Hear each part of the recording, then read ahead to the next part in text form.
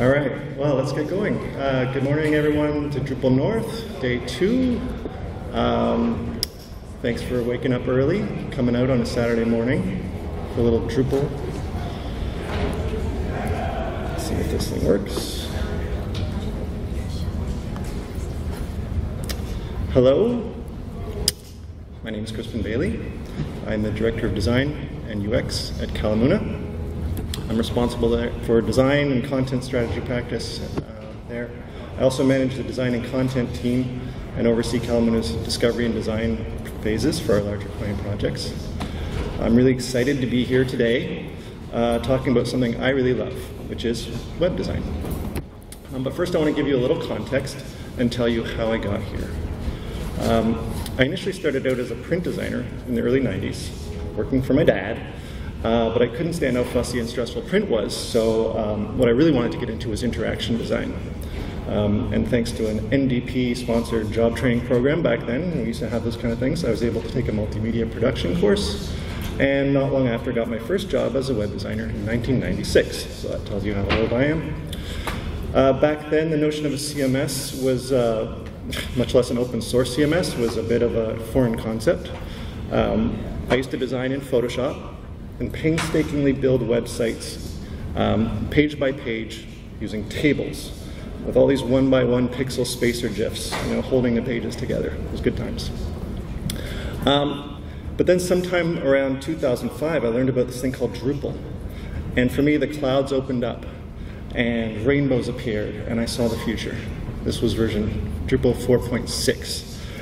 These were exciting times. We made blogs, we made websites anyone could use, even our clients. But I pulled together a few pictures of Drupal 4.6 sites. There's a website that actually features some of the greatest Drupal websites of the day. And they're not exactly works of art, but they were, again, groundbreaking at the time. So I could see that there was potential. And then in 2007, Drupal 5 came out, and it was like a whole new era. So I got really excited, and I got totally caught up in the Drupal movement. It was a small community back then, as it is now, but it was even smaller. There weren't many designers doing Drupal, but my wife and I, who's also a designer, we were asked if we would design the t-shirts for Drupal Camp TO in 2007. And then again in 2008, and some of you might remember that, and those t-shirts. I still see some of them around. By that point, I was an associate director at Simpatico MSN, working with the ad operations team, working really hard to put banner ads on Nokia and Samsung cell phones. This was before the iPhone and smartphones. But I was still doing web design and building websites on the side with my wife and partner, Patricia Rodriguez. She's here today. And we built all of our sites using Drupal. Then for various reasons we decided to leave Toronto. We moved down to Mexico, and 6 months turned into a lot longer, and then we spent the next 5 years kind of bouncing around Mexico and Canada, freelancing, designing iPhone apps, trying to launch a couple startups that eventually failed, and we returned to Toronto in 2013. At that point I reconnected with the Drupal community here. We did the branding of the website for Drupal Camp TO 2013. And I also designed the Doug Teal logo around that time. So that's my connection to Drupal. So that ended up getting me a job at Therefore Interactive, where I worked for a couple of years as a digital producer, before I was lured away by Andrew at Kalamuna, and the chance to work for a Bay Area company. So that brings me to Kalamuna. We're a digital agency that partners with socially impactful institutions, associations, agencies, and organizations to help solve today's most pressing problems using strategy, design, and technology, and a lot of Drupal, to empower them to accomplish their missions. We're a distributed team with half the company working remotely. I'm still based here in Toronto. Our headquarters is in downtown Oakland, California, the Bay Area, a hotbed of West Coast activism, education, and innovation. The kind of work we do is largely working with universities and research institutes, nonprofits, government agencies, utilities, and progressive companies in the media and health sectors. So by and large, we use Drupal for good. So I just wanted to get a quick show of hands, get you kind of moving a little bit this morning. How many people in the room are developers? Can you put up your hands? Developers? Okay, most of you. All right. How many designers are in the room? Okay, that's smattering. Okay. And how many project managers? Okay, good diverse crowd. Any product owners or clients? All right, cool. Any content people? Yay. Oh wow, some people put their hands up more than once, good. Many hats. I'm a designer. I'm not a developer, full disclosure. I can kind of hack around a little bit, but I do not pretend to be a coder. But as a designer, I'm always trying to solve problems, and I like to follow process. You may have heard designers love process. At Kalamuna, we also enjoy processes and improving them, and being creative and giving back to the community. So that's why I'm here talking today. I'm going to be speaking about how we fixed one of the biggest problems with the old web design process. I don't know how many of you have been around long enough to remember this, but you used to hear this quite often. All Drupal sites look the same. Usually snickers coming from the Flash designers at the time. And it was for a good reason. I have my theories, but one is because the sites were usually designed by the same person who was going to build it. So, you know that you were aware of the Drupal limitations, the Drupalisms. He would start with a basic Drupal distribution, right? In a common base theme, Garland, and use contrib modules out of the box. So what does this mean, right? It means that essentially the websites were being designed backwards. The solution was dictating the design many times. So, this is what the typical project workflow would look like, and I was a part of this. So I know I'm not proud of it, but this is the way we used to do it, right? Figure out what the client wants. They want a website. We got Drupal, no problem. Install the Drupal distribution, usually the base one. That would do about 80% of what you needed it to do, and then you install a few contrib modules to do the rest, like views. You start building the site, of course, without any real content. And you spend the next 3 to 4 weeks just hacking the theme, trying to make it not look like Drupal, but it still looks like Drupal because you're not really doing much except putting a little bit of paint and varnish on it. Eventually, get the content into the site, right? Hopefully. Client, got it? Keep writing. Spend the next 2 weeks tweaking things because now you've got content in it, so you've got to start adjusting everything to actually make it fit and work. And then finally, you'll launch the site. And hopefully it doesn't look something like this, but it might. Excuse me, here's your Drupal website. Enjoy it. But it doesn't have to be that way. There is a more ideal project workflow to designing a beautiful web experience.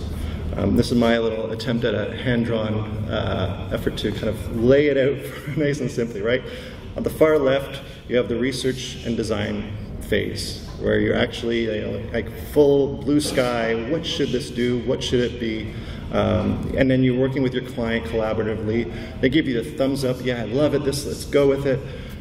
And then you want to prototype it. And this is a big part of my talk today is about the importance of this prototyping, because if you prototype things, then you can test things. And that's when you can blow them up and break them and realize what doesn't work and fix it before you implement it. Okay, so you've done your prototyping, you've done your testing, you know what you're going to do now. Just build it really efficiently, once, ideally. Then get your content in, and you've thought this all through, because hopefully the content's been coming along the whole time. You've been using some of that in your prototyping. And you migrate your site up to the server, and you launch with great fanfare. Yay. So that's the dream, right? Kalamuna, we do things very similarly. We have a more slick diagram to depict it, but it's basically the same approach, right? We start with discovery. We're asking a lot of questions. We're trying to uncover the reasons why we're even building this thing, who we're building it for, what are the business objectives, what are the end user goals, those sort of things. Then we move into designing and coding, testing, right? And eventually launching and support, because the website is never done. So where does prototyping fit in? Right in that juicy middle part. And there should be a lot of it, right? This is the part of the process I want to focus on today. Prototyping and testing and the benefits of that. So why prototype? Maybe you haven't heard that this is a great thing to add to your process, so I'm going to just go over some of the basics. First, you want to test your designs before you spend time and effort implementing. It's a lot easier to fix things when they're not as precious and when you're not actually monkeying around with the backend and with the CMS. It allows you to find usability issues and fix them at a much lower cost effectively for that reason. And finally, you get client feedback and buy-in before things get complicated and costly to change. So 3 really good reasons to implement prototyping into your process. When does it make sense? I would say almost every project, but in particular if you're working on a large complex web project that need to minimize risk, because again it could be very expensive to make changes later on. It allows you to test your designs before committing to development, so that's really the key. You can use static content files to eliminate the reliance on CMS setup, right? So if you have a good prototyping framework, you don't need to have a CMS and you don't need to hand code everything. There are ways, and I'll show you a little bit later how to do that. It also allows you to explore design ideas without impacting the CMS site build. In fact, those 2 things can be happening at the same time in parallel. And it's also really great on big projects with tight timelines. Why? Because your front-end UX and UI work can happen ahead of the implementation, especially if you're in an agile or a lean UX kind of workflow. You can be innovating and designing things and testing them before you, one sprint ahead of the dev team. Also, this will encourage tighter collaboration between your front-end and back-end developers, because you're going to be having those conversations earlier on in the process about how you should be naming things, what your namespaces are going to look like, and working out and thinking through a little bit more how you want the CMS to be built and effectively designed.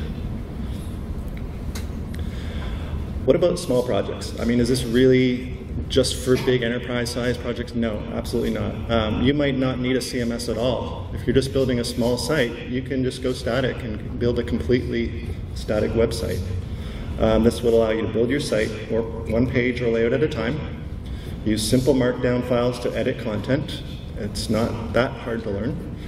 And you can leverage popular HTML, or CSS, JS frameworks like Bootstrap or Foundation to get a lot of those common components out of the box. Who should prototype? Well, everyone. You can prototype your designs, of course, but you can also prototype your content. You can prototype your business model. Again, it's just so much quicker to do it earlier on before you're monkeying around with your CMS. And you can test and validate your concepts earlier on and with real people and validate all those assumptions. But back to process and systems. Designers love systems too. So if you haven't seen any talks already about this whole notion of prototyping and designing with components in mind, there's this principle called atomic design principle. It's coined by Brad Frost, whereby you have this kind of old chemistry model where the smallest elements of a component are like the atoms. You can build up these atoms to form your molecules, like in this case, a search input tool or component. And then those molecules can be combined to form greater organisms like the header of your website. So this is the way a lot of modern design teams are going, because it's just it was a bit radical as an idea, but when you're getting into, again, these component-based architectures where you're having lots of little bits that you want to use across not necessarily one website, perhaps multiple websites or products, it just makes a lot of sense to think this stuff through this way. And then you use these components, right, to build your web page. You combine your components with your layouts and your content, and boom, magic, you have a web page. So this is the idea. There have been a number of people who've been innovating on these kind of concepts over the last few years. But where we were tripped up was that a lot of the time you would basically build your prototype, and then you'd design and code up all your components, but then you'd have to actually redo a lot of this stuff to make it work in Drupal. And it seemed wasteful because you weren't able to reuse the code that was powering your prototypes and your style guides in your Drupal theme. So we sought to fix that. And we came up with this was the dream, where we would have the system to simplify and streamline the process of going from our design files to working code. So when we're designing and we're not even not into code at all yet, we're coming up with things like style tiles and a few mock-ups or comps. And the idea would be to take those elements and build them into a style guide in code, HTML and CSS, that you can test and look at in the browser. And then that code that's powering the style guide is also combining with your layouts to form your Drupal theme templates. So this was the idea, was to have reusable code, our twig templates and our CSS and our Sass files all being used to power not just the style guide and our prototypes, but also our Drupal sites. So to do that, we came up with a system we call Calistatic. And it's really a framework for prototyping and delivering documentation in the form of a living style guide. So what is Calistatic? Well, as I mentioned, it's a prototyping framework for websites and web apps. It's a static site generator, so you can, like I said, design entire pages. You can build a whole website using it, page at a time. It's a living style guide generator with reusable code, a bridge builder between atomic design components and the Drupal theme layer, therefore. And it's a solution for modern web design and dev teams who are practicing the UX, because once you start using this as a part of your methodology, you realize that there's going to be a lot more collaboration between your front end and your back end teams and your design teams. So who is Calistatic for? Well, as I mentioned earlier on, it's for everyone, but the people who are looking to develop HTML prototypes and style guides can use it right out of the box, so to speak. It's great for agencies who are collaborating with other shops. So you might be more of a design-focused agency, or you might be more of a dev shop. And this can be a way for two different agencies to work together more effectively. It's for anyone who wants to share the style guide components, CSS and JS, with Drupal's theme layer, as I mentioned before. For anyone who wants to decouple the front-end design system from the content. And there may be a number of reasons why you would do this. I've been talking mostly about the economies and efficiencies that you gain from using this for Drupal's theme layer, but you can also use it for other legacy back-end systems. You may have old databases that you need to also support to pull in legacy data, and you can reuse the same components and layouts to have a seamless experience across multiple backends, but it still feels like the same website. And it allows you to build a large number of custom components in a short amount of time. Again, because you're thinking through things a little bit more efficiently, more differently, you're breaking things down into their elements and then building them up in a very logical, efficient way. So who's it for specifically? Well, it's really gets the front-end developers excited. At least that's what I've noticed, and in our shop. Code-savvy designers, though, can definitely get in there, get their hands dirty. If you are not afraid of code, you can embrace this. Back-end devs who are working with a front-end designer and developer might want to encourage this as part of the workflow, because it will, again, facilitate that collaboration.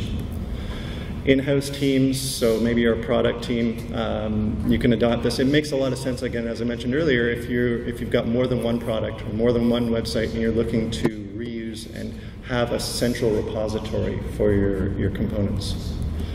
And of course for agencies, it's great, and that's why we came up with it. Okay, so how does it help? Here's the compelling kind of sales pitch. Prototyping in the browser is just miles ahead of prototyping with static files, flat files that aren't responsive. We live in a responsive age. People are using smartphones, tablets, laptops, desktops, you name it. So you want to get into the browser as quickly as possible and validate how your designs are going to look and behave. It allows you to design and test pages and components before site building, so I keep hammering this home, because doing this before implementation starts and staying one step ahead of the implementation development is really efficient. And having a living style guide provides you with both documentation and reusable code that can be shared with Drupal theme files and static site pages. And finally, why Calistatic is special is because it actually supports Drupal 7 as well as Drupal 8, thanks to Twig support that we built.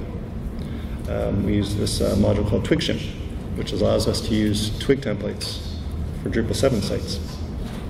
And this will make migrating to Drupal 8 that much easier later on.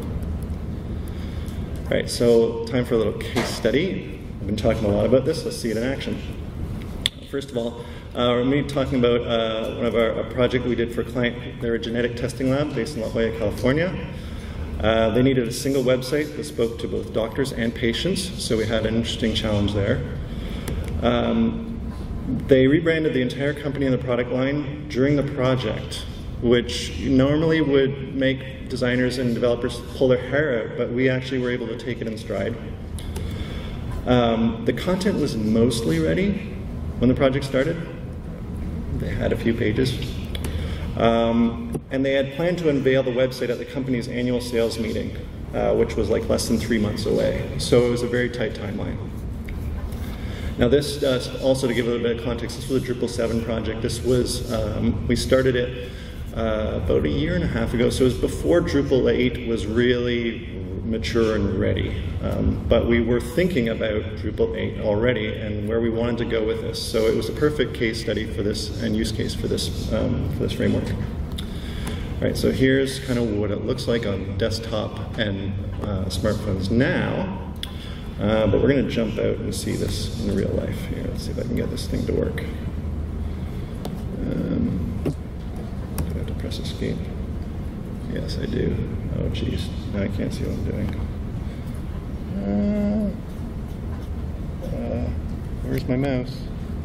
Hold on. Is it over there?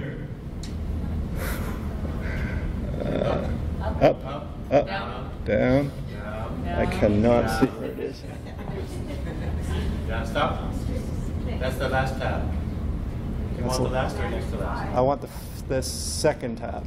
Okay, go to the left a bit. Left. Okay. No. Oh, no. Down. Down. Right. Right. Down a bit. Down a bit. Up a bit. There. There. No, that's not the one. Oh wait, this way, this way, this way, this way. Right. Right. Yeah. There. Down. Yeah. All right. Now I want the green dot. Oh jeez. This is ridiculous. Where is it? There. Yeah. Going. Almost there. Almost there. A little bit more. Yeah. Oh, too far. Yeah. A little bit more. What? Yeah. All right. Okay. This is, okay. Thank you everybody for your patience. Okay, so this is actually an Envision prototype. So I wanted to show you this first because before we got into code, we do like to prototype even earlier in the process using static mockups. So we would normally start with, we'll normally start with a like an interactive wireframe prototype, but the client wants to see comps. They want to see what it's going to look like. So we actually mock up a few pages, get them in Envision, and allow people to click around. Now here's where it's going to get crazy again. How am I going to do this? Well, do use the keyboard command and then the number of the tab you want to go to. Well, I wanted to click around on this Oh, thing. sorry. Never mind. You know what I'm going to do? Hold on. I'm going to mirror my displays. Ha! Where's arrangement? Mirror displays.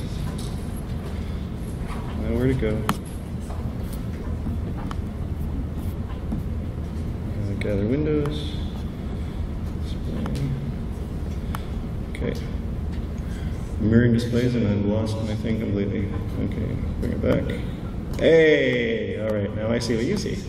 Okay, so this is an envisioned prototype. It's a flat file. It looks like a comp, but it's clickable. So this is just, I just want to give you a quick little tour and show you how, we came up with a few key pages, and everything on this site was kind of thought through with this component design model, right? So these are not interactive elements, but some things are. So just click around. Here's a product page. Has various tabs. We have the carousel, all these little different elements, right? So that was fine. We got sign off and approval from the client. Yes, we love it. Let's go. Let's go. So we're like, okay, let's do this. Let's think this through in terms of breaking it down into individual components in our style guide, but let's prototype the pages as well. So this page is this is a calisthenic prototype page. This is also, I should note that it doesn't look like the previous one because the site has evolved since. We're a year on now. So you can see they've added some lovely video effects. This is all interactive, right? So these are the actual components. We've got a nice little rising little parallax effect on the flowers there, and various parts of the site. Now, this is just one page, so I'm not going to click all the way through, but I do want to show you how the elements here are also in our style guide. So I'll open this up.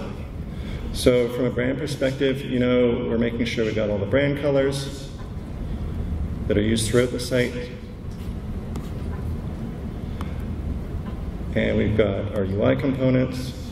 So we have things like breadcrumbs, buttons, and these are actually interactive. And one of the key things for this style guide is that you can get the markup out of it. So when I was mentioning that you're getting documentation as well, you can click this little link here, and you can see the markup for that component.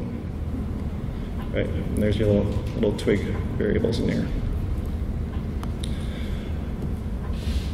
And we have some more fancy ones. Let's see, let's close this up. Charts. So we can even do things like interactive charts. So, and when I say interactive, I wanted to show this bit. Let's get out of the green mode here for a second.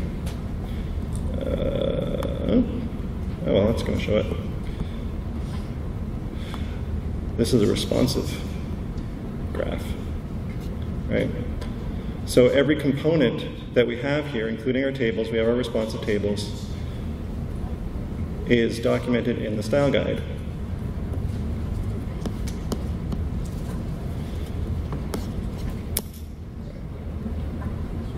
Okay. Go back to full screen. And then here's the actual site. Now, all of these components, and you can see, I noticed something last night when I was getting ready for this presentation. See how this point of differentiation here, there's an image with the round circle. It's a beautiful circle, full circle. But in our prototype page in Calisthenic, I noticed that it was being cut off.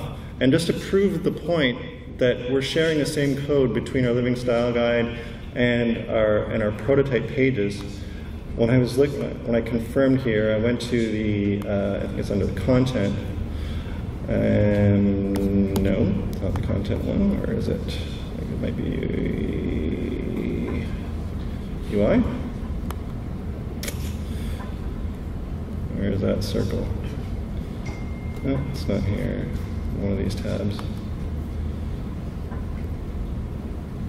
Charts, navigation, media. There it is.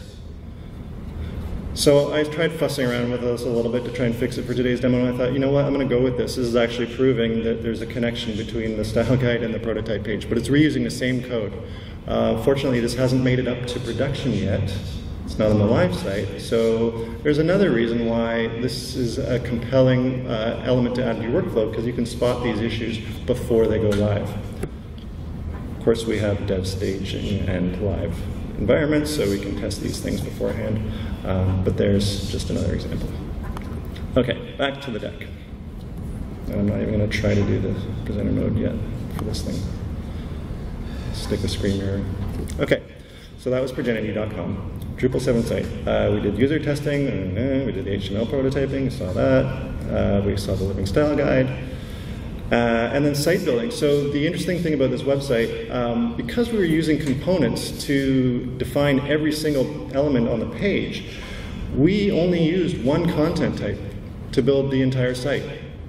It was called a page. And every page was basically built up using these different components. So you can see on this, we've got down the left-hand side a bunch of tabs. So in this panel, you can define the hero part of the site, define the accent color, load an accent image, upload a logo for the product if necessary. If you don't fill out any of those things, it doesn't display them. It's simple. The next tab is for content. And again, for our clients, they were like, wow, this is like blowing our minds. This is like so much easier than any other Drupal website I've ever used before. I can build the page just the way I want it. So they would just add components, add a list, add a bar graph, add a teaser, whatever they needed to add to a page to build it up. And it was all contextually aware of what was being added to the page in order to display things the way the client expected them to turn out. So here's an example of a basic component. We could have a button, or a footnote, or a block of text, or a 4-up kind of feature type thing. So the client was delighted. They had a very simple editing and website management experience. We were really delighted because we could manage the whole front end and all the code and all the look and feel without getting into monkeying around with the CMS and having to come up with new content types and all sorts of things. And then even for their product tabs. So that whole site that I showed you, which had all these different pages, is actually just one content type.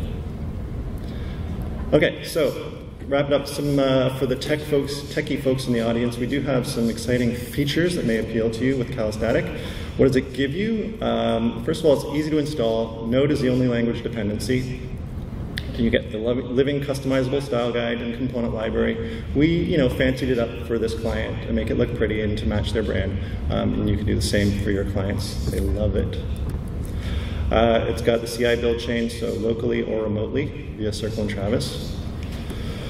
It's styling framework agnostic, so we've done now projects with Bootstrap and Foundation as a kind of underlying component architecture, but you can roll your own as well. And as I mentioned, full Drupal integration with the calistatic.module, and this gives you a few useful settings right out of the box.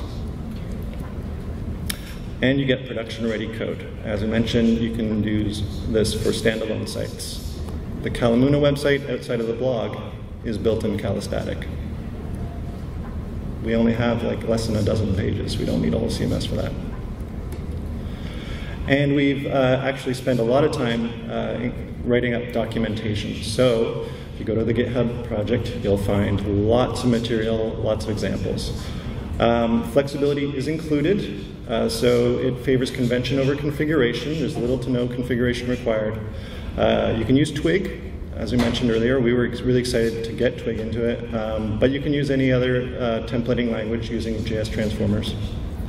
So it supports Sass, Markdown, etc.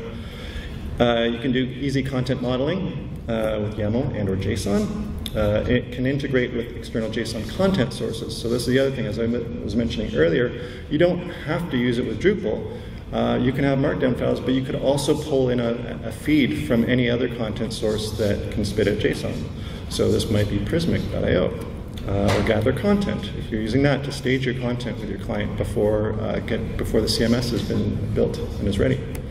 Or you can use Drupal like a headless version.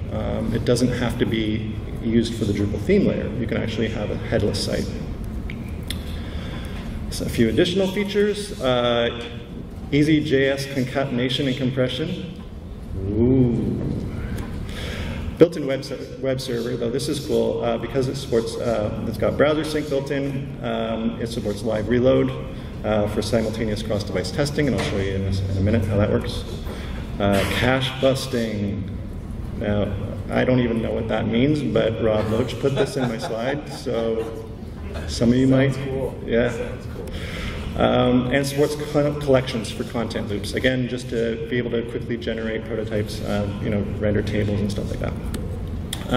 Dependency management is built in as well, so it'll pull in node library files into the project without having to reference them. And to give you a taste of what it's like, we've got a little demo. And I'm not going to do a live demo. I'm going to play a video. And I really hope the audio works, otherwise I'm going to have to talk along with this. My name is Rob Loach. Nope. Today we're going to be talking about the Can you guys hear this? This is a simple project. In order to give it a good example of what calisthenics. That's not the audio. It sounds great though. Should we try again? It's variable underscore. Nope. Have sound, please. Oops. Should have warned you, shouldn't I? Is there another jack I should plug in?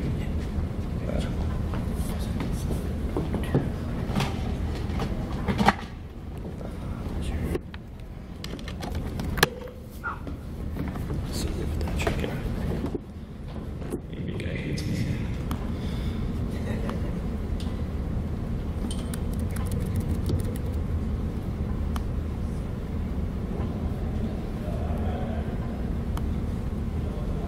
One more time. No?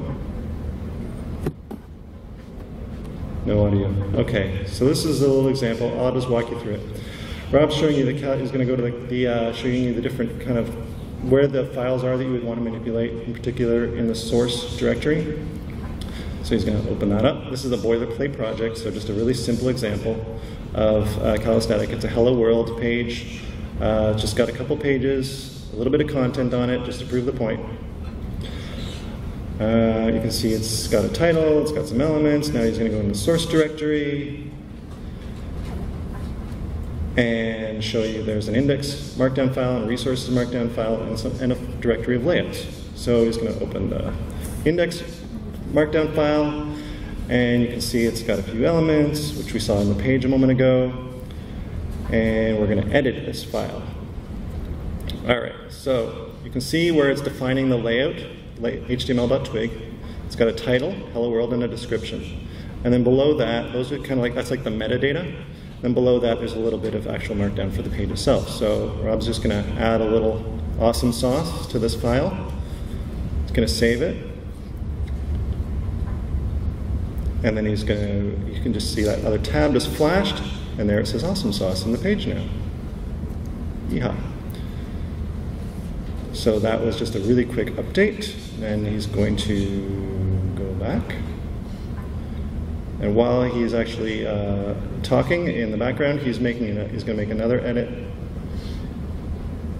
So actually just pointing out, here's the layouts.html.twig file that's building that page. It's in the layouts file, just a single file here. So there you can see it's basically, it looks like HTML, but it's got some twig references right in it, right? So there's the title that it was pulling in.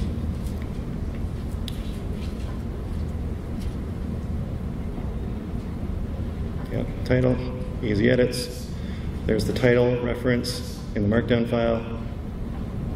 And as I was saying earlier, it can be a markdown file, but it can also pull in JSON. Again, you just really have to cross-reference the right file type, put in your sources, and away you go. All right, that was the end of my spectacular multimedia demo. Let's get into this. All right, so as I mentioned, we do have this boilerplate project up on GitHub. I'll be putting these slides up on the Drupal North website after the presentation today, so you can download it and play with it yourself. Another thing to point out, that calisthenic is free as in speech, not as in beer. For those of you who don't know what that means, beer is free if I give it to you, but you can't really do anything except drink it. You can't modify it. Like an example would be like a Flash plugin.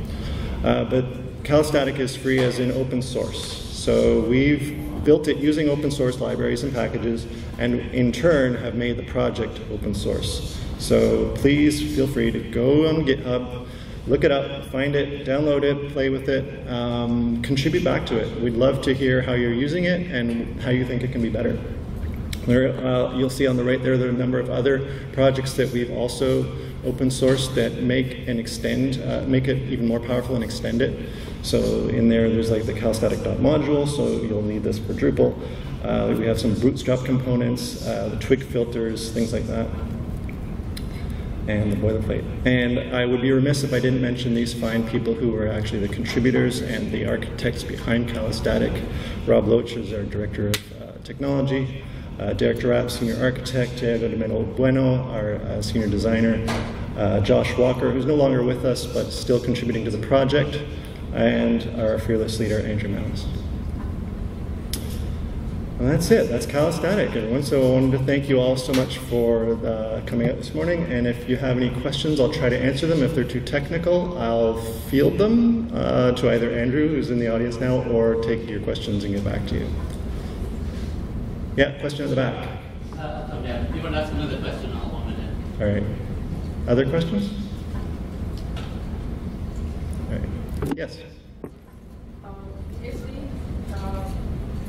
front end is going ahead of the information architecture, how is the back end experience for the admins being worked on? So the question was, if the front end is being designed and developed ahead of the information architecture, how is the back end for the admins, how's that experience being handled? So when I was referring earlier to the ability for the front end team to be working ahead of the back end team, we have already gone through an exercise of defining information architecture. So maybe I didn't make that clear enough. That the information architecture, which includes your content types, your taxonomy, your sitemap, even your layouts, right? Like your wireframes, all inform that information architecture. So we've already got a very good understanding of what we need to build in the CMS. But the difference is the coding of the front end can happen ahead of the implementation on the back end.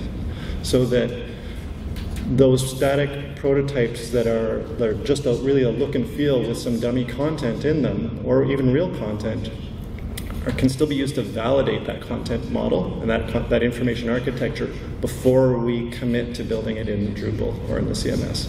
So that's the principle. So it's not that it's actually being considered more thoroughly because we're not going to be building out the back end, the CMS, and making assumptions about how it should be organized before validating that that's exactly the design we want to build. Does that answer your question? Yeah, mostly. I mean, as you said, you've got the information architecture going. I guess I'm just thinking if you haven't actually prototyped the back end as well, which you might, but it's not clear to me from what you're saying, then there's no, the admins haven't tested the back end. Right, so again, the question is like, what about the back end? Do you prototype the back end to ensure that that experience will be good for the admins or the content editors or so on and so forth?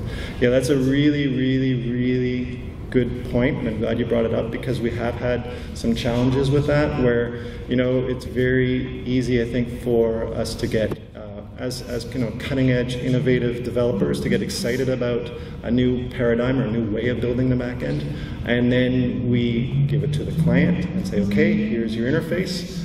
And we did have one project where that was a disaster, and we had to re-architect the back end experience to make it easier for them to build their pages. So it is an important consideration, so thank you for bringing that up. It's not something that Calistatic really has anything to do with, but it is something that the back-end team should be thinking about because the user experience is not just for the end user on the front end, it is also for the people managing the content. You had a question, sir? Yeah, it's kind of related. How well does Calistatic handle assistive tech? If I'm coming in with a screen reader, does it navigate well through it or not? So the question was, how well does Calistatic handle assistive technology like screen readers? And when you say Calistatic, do you mean the code that gets spit out and is rendering your page, or do you mean like the project files and whatnot? If someone with low vision or cognitive impairment needs to use a screen reader Yeah. and wants to do some prototyping, or wants to look at the prototype that's been built and then go and code from it. How easily can you navigate through? So you're not necessarily trying to do creative work, but you're trying to look at content that other people have manipulated. Okay, so again, to clarify that we're asking, he's asking about how good is Calistatic as a prototyping and style guiding tool for people using assistive technology. Yeah. Fantastic question, and that is something that we have been made even more cognizant of as an important element to work on our product, because we just started working with the American Foundation for the Blind. We're doing the design in the front end, and they're going to be implementing the code in back end using Drupal. So I can't say that right now it's fantastic, but by the end of this project it will be, because we're going to be working with blind developers, and they're going to be taking the Calistatic code to build their front end. I work for CNIB here in Toronto. Okay. So similar problem. What kind of time scale are you talking about with AFB? When do you think the tools are going to be open? Well, we're hoping to put something in their hands by the end of September. That's September. Yeah, so in the next month and a half or so. Yeah. And again, everything we do will be updating the repo, so it's just going to get better and better. Yeah, thank you. Thanks for asking. Any other questions? All right. Well, thank you very much, everyone. Like many other agencies here, we are hiring, looking in particular for Drupal developers and front-end developers. So if this is the kind of stuff that you're excited about, please either check out our website, look for the jobs page, or come up and chat with me at any point during the conference. So enjoy the rest of your day.